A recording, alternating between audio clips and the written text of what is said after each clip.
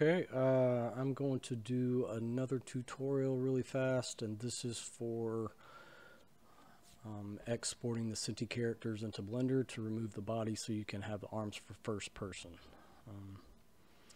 Again, Robert covers that in the SGK V2 video that I posted in TC Mabe's Discord Synty channel that he created. It's called Synty Solutions.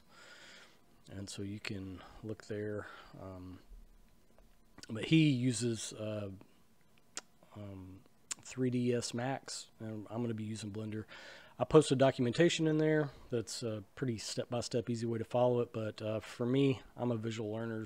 I couldn't find any videos on how to do it, so I'm just going to make one really quick. Alright, enough talk. So what we're going to do, you're going to go to your mesh.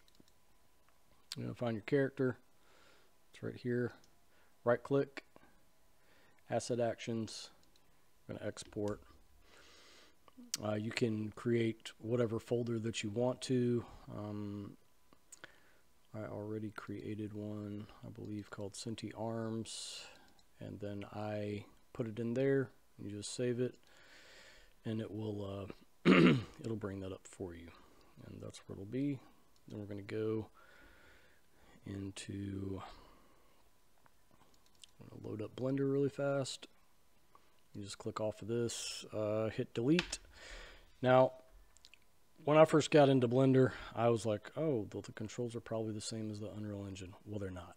Okay, so in here, you're going to press in the mouse button, and that's how you're going to navigate. But first, we're going to go up here to File, and we're going to go to Import, FBX. And we'll go to the location, obviously, where we put that. We're going to click on it and hit import. When you're in here, to navigate, you're going to press in the middle mouse button, and that'll turn you. You want to get him front facing. And then you can use the scroll wheel in the middle to zoom in. You can also hold shift and middle mouse button, and that'll move you up and down. We're just going to bring him in here. Now the first thing we want to do is we want to go over here, and we're going to find this right here, which is just the mesh, and we're going to click on that. You can see the bones are not selected, just the mesh. You have just the mesh selected, object mode, we're going to go to edit. Now yours probably won't be like this. If it's not, go up here and you can hit 3D right there. Yeah, click on this right here. This is the X-ray, and you can see through the mesh. Let's get him face forward, front facing. Now when you have it like this, you can basically hold down the first mouse button, and you can drag it around where you want it.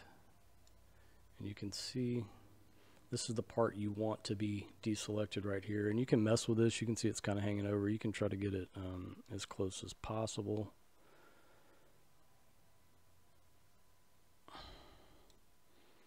That's pretty good. That's good enough, but something like that, you get the idea. You can get it as close as possible. Now when you get that done, you're going to hit X and go to Faces, click Faces, and it's going to remove the body.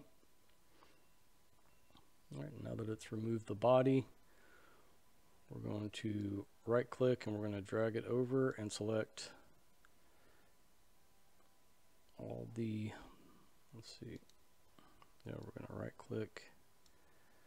Oh, first of all, okay, once you have that done, we're going to leave edit mode, go back to object mode, then we're going to right click, and then you'll see you selected the skeletons and you selected the arms that we just did. We're going to go back to File, we're going to go to Export, go down to FBX again, and you're going to see these options. You need to name it. Right here, you'll just click on this and you'll name it whatever you want to name it, put it wherever you want to. I've already done that. And over here, you want to make sure some of these options are selected. So you want to, right here, limit to, let's just let's name it. It's not going to let me do anything. FBX, I'll just say arms dot FBX, and we'll just hit enter. Now you can select, after you name it where you want it to go, select objects, selected objects, and let's see, object types, you want to shift and go armature. Okay, all of them are selected, so you deselect all those and make sure that you just have armature and mesh selected. Then under transform, right here in forward, you want it to say X forward, so that would be X forward, and you want to go Z up instead of Y up. Okay, apply unit, you can untick this, use space transform. Down here with geometry, you're going to make sure that's selected to face. And then we got one more, apply all modifiers, and then in the armature, you're going to make sure it says y-axis, x-axis, axis, and null. Okay, and then bake animation. When you have that done, now you can hit export. All right. So we can close out of here.